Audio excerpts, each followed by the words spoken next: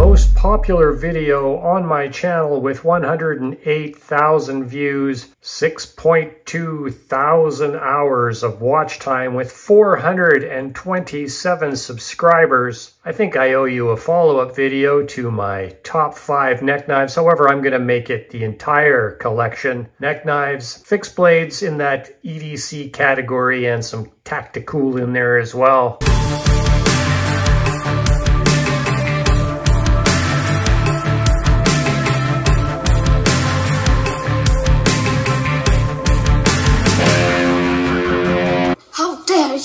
Okay, so this video is a follow-up, like I did mention, to my most popular video on my channel, my top 5 neck knives. However, I'm going to expand a little bit here and bring in things that would be considered everyday carry fixed blades, something that you would carry in your pocket. Of course, I've got some neck knives in here as well, and other knives that would probably be fit that category, and some tactical or tactical type knives.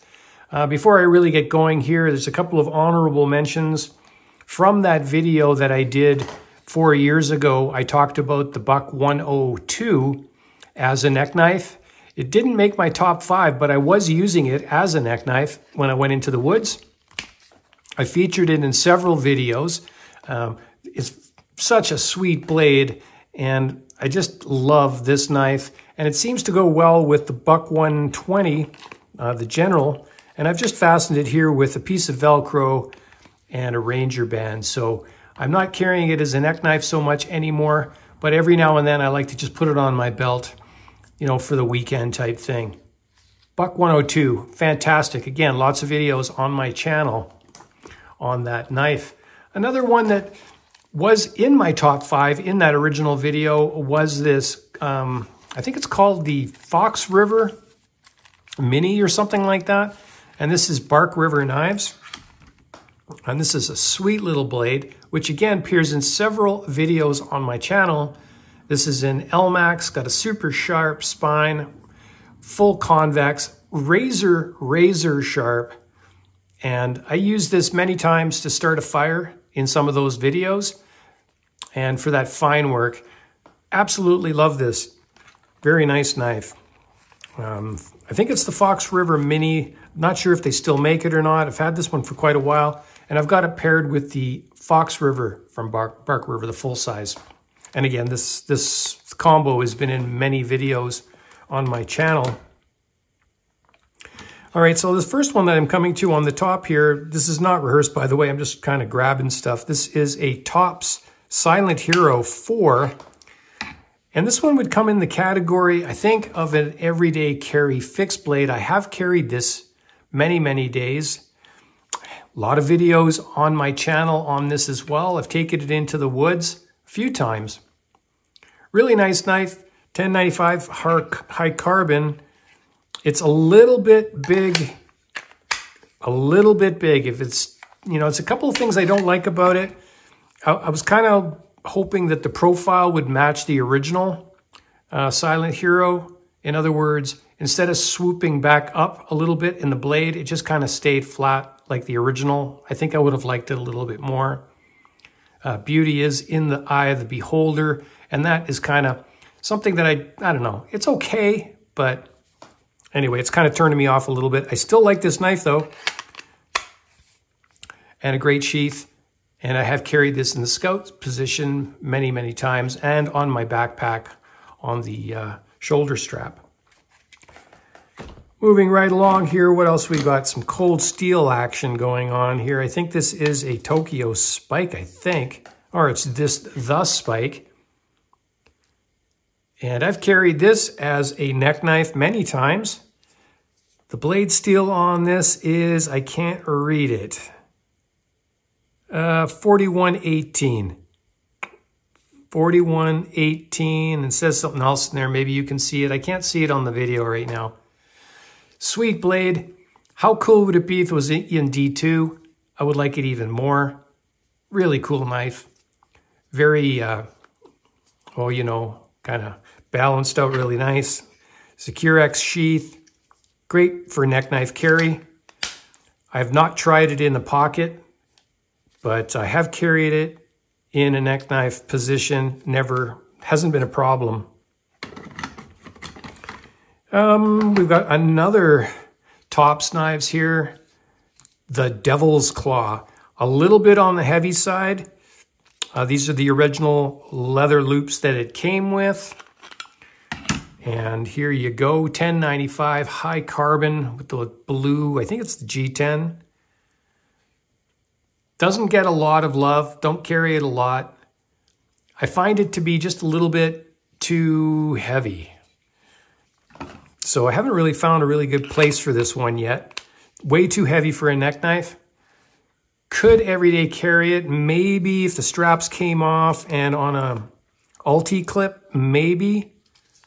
But so far, still working on that. Got some more knives in here. Here's one that goes way back.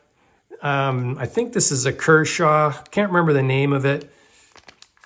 Didn't make any cut at all as far as top 5 or anything like that. Just something I picked up. Very cheap. Blade steel is cheap too. Made in China. I don't know. I could never really get a good edge on it, but this thing I don't think it was designed to have a good edge.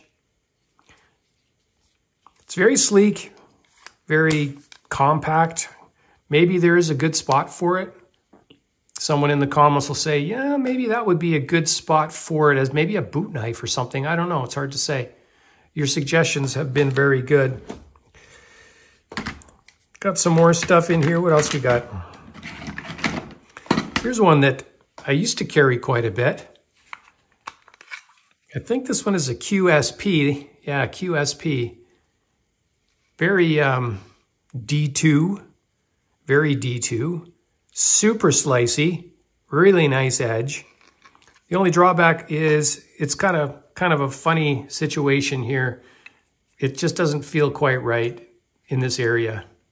Something either needed to go that way or the other way. I don't know. Haven't figured it out. It's just not quite right, but it's still a nice knife. Sheath is good. Carried it many times. You'll notice that all the lanyards are taken off. I made a lot of custom ones over the years with the paracord and all that stuff and adjustable and things like that. And I took them all off, and I've just got a bunch of beads here. So whenever I'm going to carry one, I just put a bead on it for the day, and I just find it a little bit easier. I can put these in a drawer and call it a day. Here's one from Amazon. I can't remember the name. It's got a video as well. It's in D2. Gosh darn, I can't remember the name of it right now.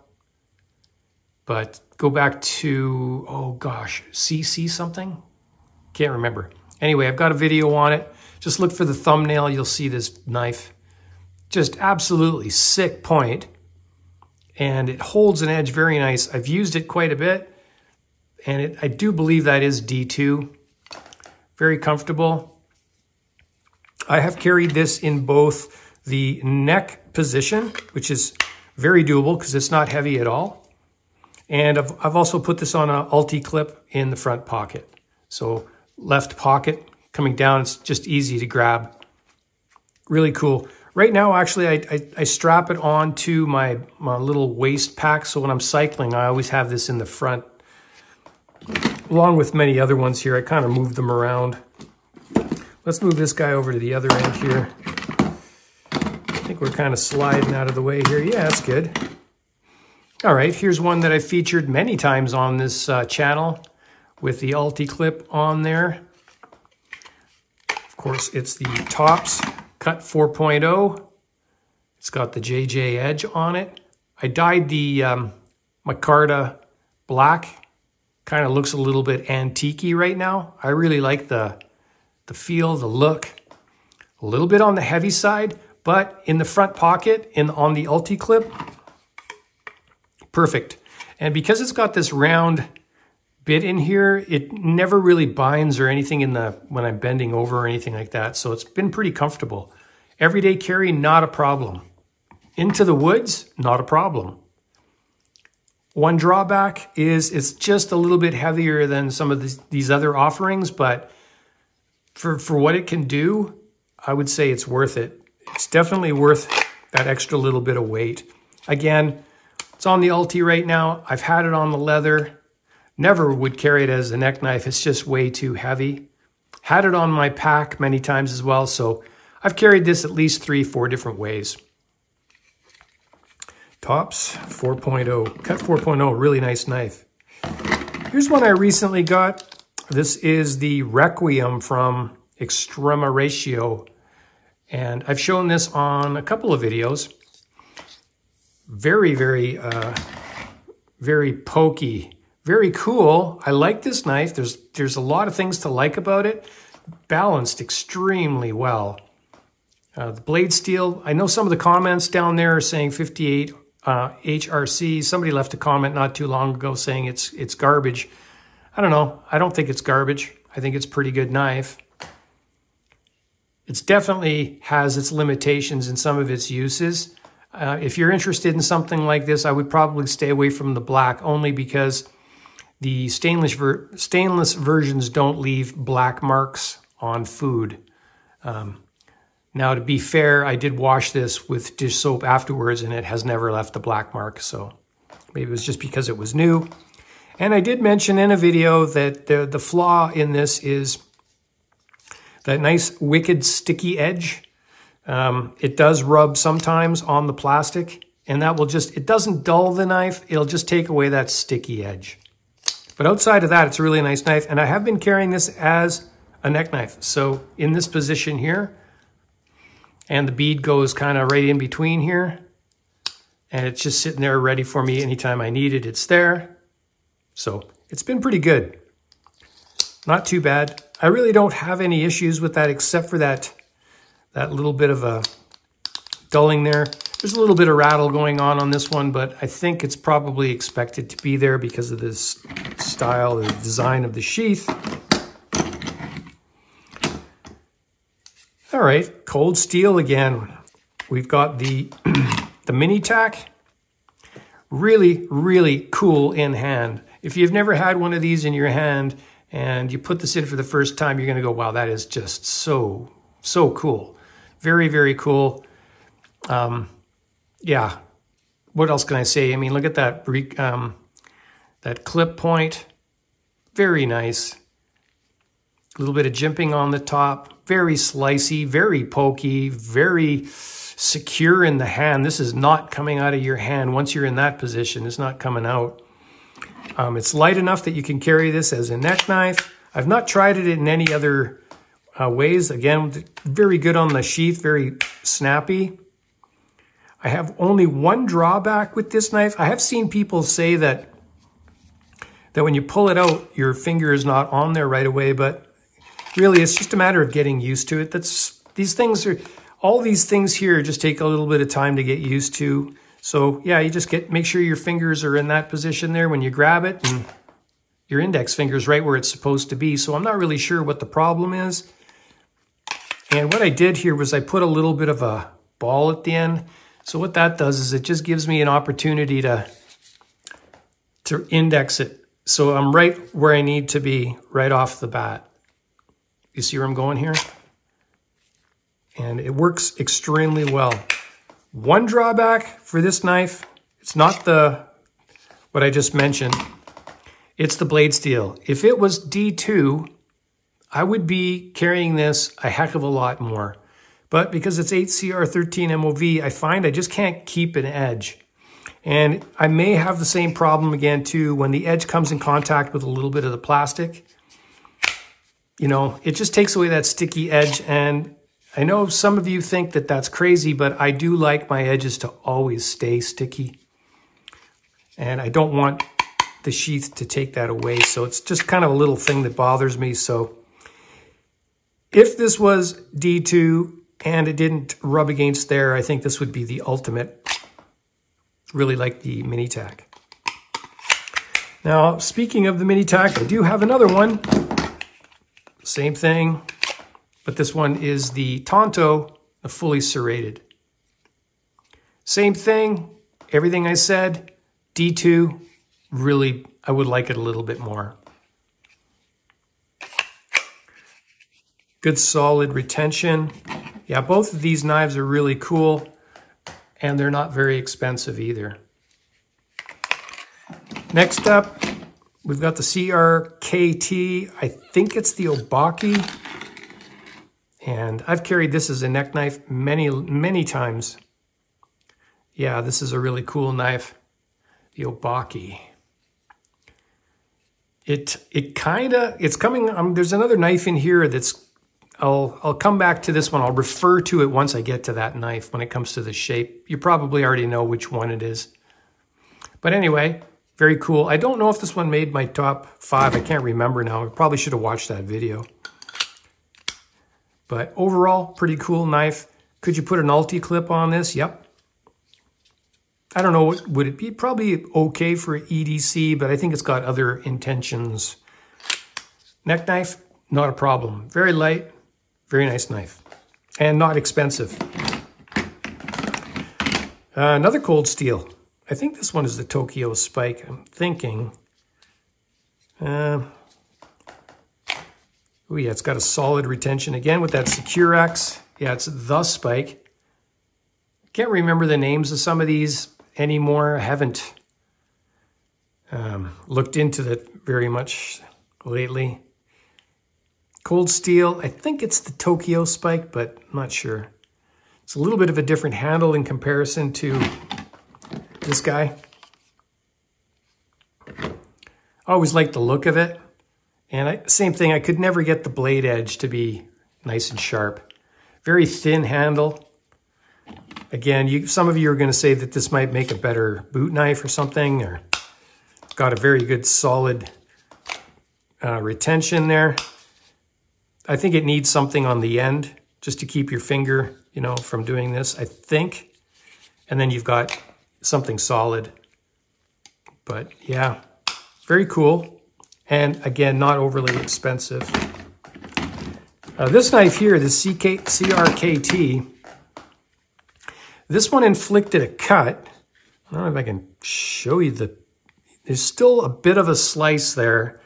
And we're going back, I think, about 10 years now. Yeah, this knife here is not my favorite knife. I bought this one. I think this is like one of the first ones I ever bought. It had like a wrap and something sticking out the end here. I'm not sure the name of it anymore. Oh, there it is. It's called the Triumph Neck. Can't remember the blade steel. Kind of hard to sharpen. This one is wickedly sharp. I pulled it out. I can't remember exactly what I did, but yeah, you can imagine. Hurt like hell. Apparently I was really close to hitting some tendon in there. I'm not the brightest bulb on the tree. I had a problem with retention. I tried hitting it with some heat, and I think I did a little bit of melting in there. And I don't know, this one kind of scares me. Yeah, anyway, I really don't carry it anymore. It's just lying around.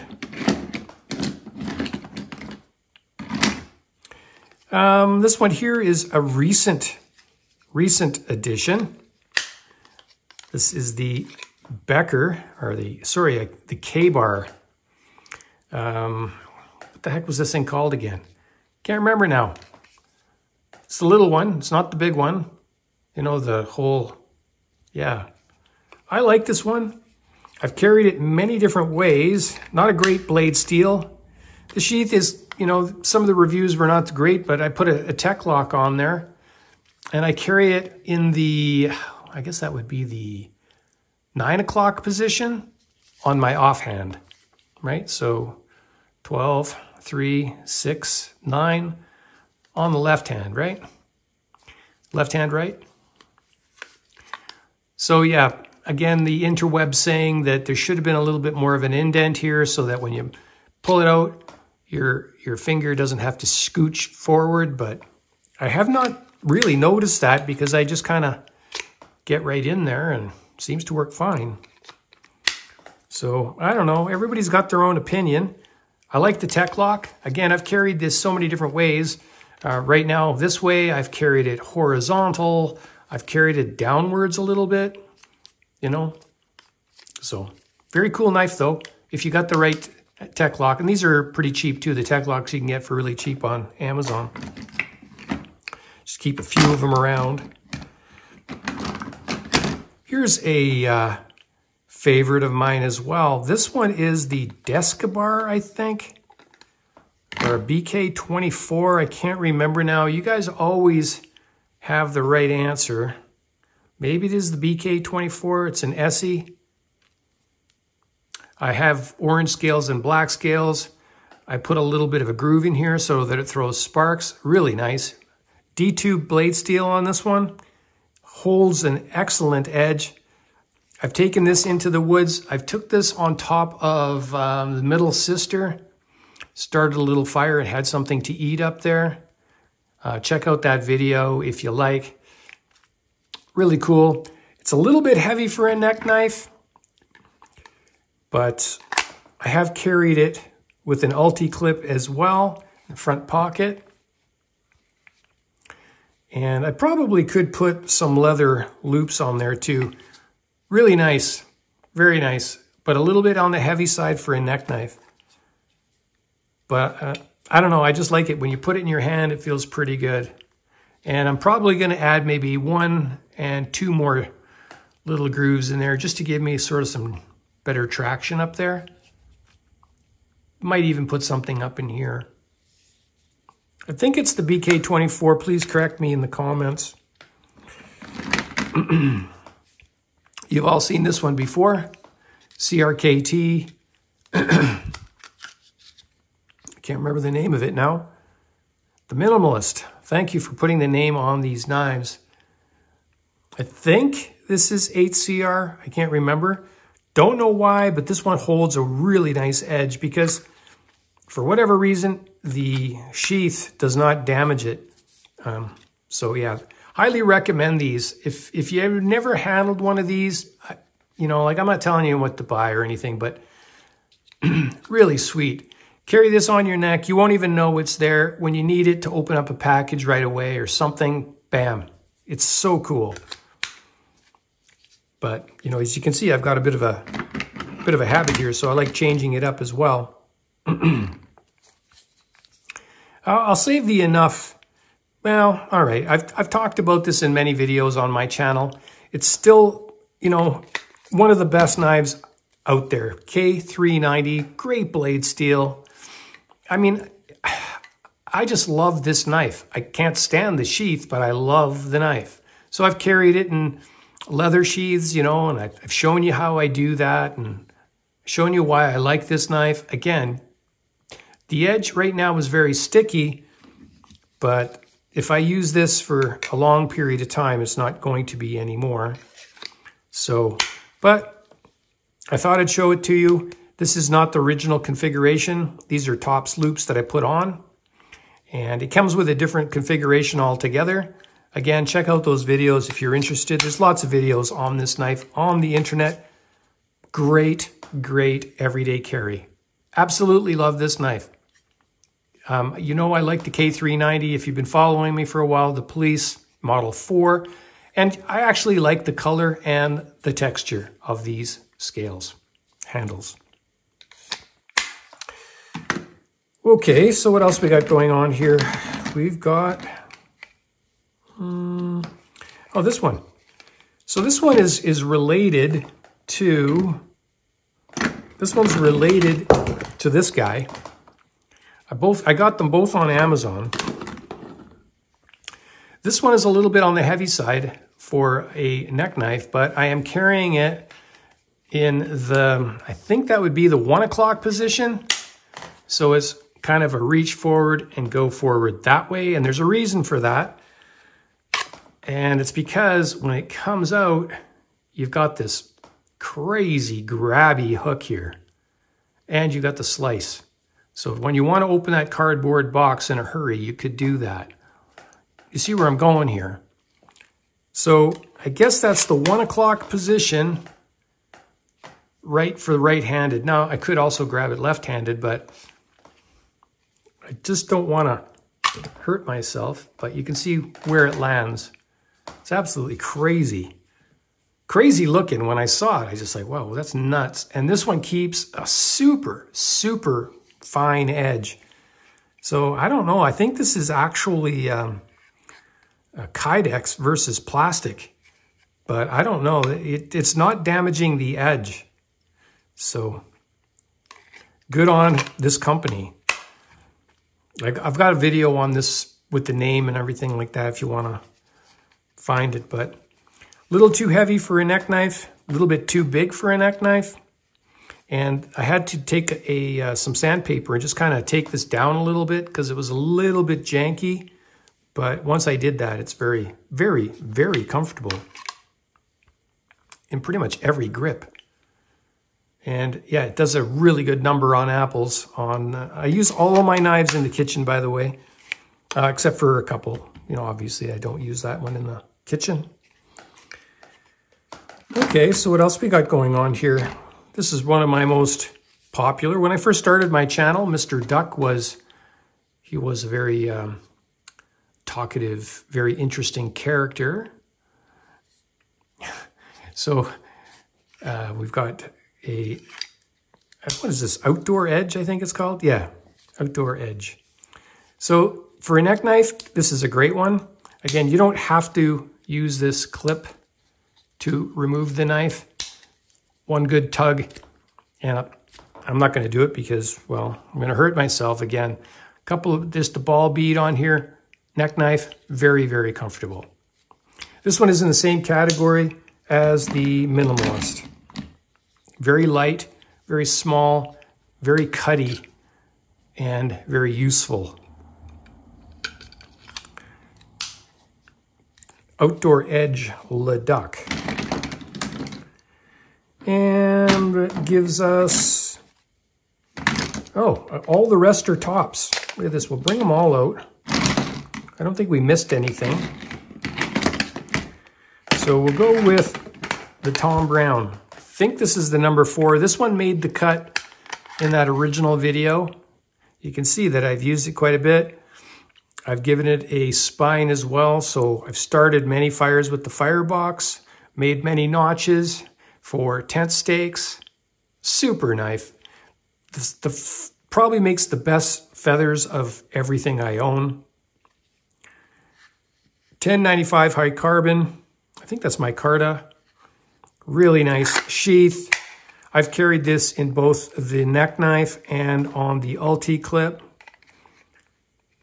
Yeah, you can't beat this one. This is a really nice knife. Yeah. Another tops, 1095, is the Street Scalpel 2. I've been carrying this one a lot lately in the neck knife. And I've also carried it in a dangling thing from my belt loop. So I've got these clips that I could kind of, you know, the vertical portion of your pants there, you can kind of just hang it and just pull down. And then you're presented this beautiful edge and this beautiful blade, and very thick, but not really heavy. So very cool. Lots of videos on this knife on this channel, just like all of these knives here as well. I think this is the MSK 2.5. Again, I have carried this a ton into the woods. You'll see this around my neck on many of those Into the Woods videos. I'm carrying it, same thing with the ball chain. I've had paracord, so many different paracord carries on this. I put a little thing on here for the same reason as that cold steel. As soon as your finger goes in there and you just give it a push, you're already in a good position. They're calling it a full Scandi, but it's false advertising. There is a micro bevel on this when you first get it. You'll notice that mine's high polish because I took away that micro bevel and just made it a full Scandi. Super knife. The only thing that I need to do is just clean up this spine a little bit or give myself a little notch just so I can scrape the ferro rod. It's actually scraping in this section here right now. Really like this. MSK, if you own the MSK 2.5, I think you'll know what I mean. Great sheath, great retention, not overly heavy, solid. Yeah, this is a winner. This one is going to be, I'm going to do my top 5 again here in a second. What else we got here? Oh, am I missing the obvious? All right, some of you have left comments saying that this one isn't available anymore. I don't know if that's true or not. Maybe it's just taking a break and it's going to be coming back. It's hard to say. This one, the El Pionero, is freaking awesome. This one is on my belt full time. Again, this one is in the 11 o'clock position going downward. So yeah, when I have a shirt that's hanging over my belt, you know, the only thing I see is that. So my hand just kind of comes in naturally and it's there. Perfect. I've got a wicked edge on it right now, and it never dulls because the sheath is not taking away that edge. $10.95. And this one I'll tie back to that Obaki. Remember I was talking about the blade and, you know, possible comparison. Where is it? Kind of reminded me a little bit. You could probably see that, I'm thinking. But yeah, I don't know, man. Pretty cool. This one I like. When you put it in your hand, it feels pretty good, especially in this position. And I think the original, it was supposed to be this way in Pikal, I believe, with the blade coming back. It actually feels better in that position with your index finger in that notch. But this works as well. I think I've been pretty obvious that this one is right now my number one. Guaranteed number one. I have used this in the kitchen, you know, because, you know, they do mention the paring knife. I did eat a steak with it. However, I don't recommend cutting on a ceramic plate because you will take away that edge. If you want to cook steak and eat steak, maybe try on a wooden type of plate where you're not going to damage that edge. Ceramic will it'll dull it right in here. So I've resharpened it. Food prep in the kitchen, yeah. Just working around tape on the vehicle, stuff like that. Boom, pull it down, it's there, make my cut, put it back, done. Awesome. I'm really starting to grow more. Maybe it's because I'm getting older. I like the fixed blade because, I don't know, there's no maintenance. However, I still like my folding knives as well. So if I had to say which ones are my favorite, I'm going to say that this one is definitely my number one currently. Will another one come along tomorrow to take it away? Maybe. All the rest, I mean, the street scalpel, absolutely. By all means, you know. Again, you can see that the tops are really ahead of the game here. Let's put this one away. However, you could talk about categories, right? So neck knife. This one here would be a neck knife, but maybe in a bushcrafting scenario. You've got some in here that are strictly tactical. You're not going to be pairing any knives with this. And then you've got your everyday carry. You know, your everyday carry would be something like this. All of these are everyday carry, right? In theory. So, yeah, many different little categories. And then you got this other category here. You've got the, you know, these really small feather light ones that just disappear.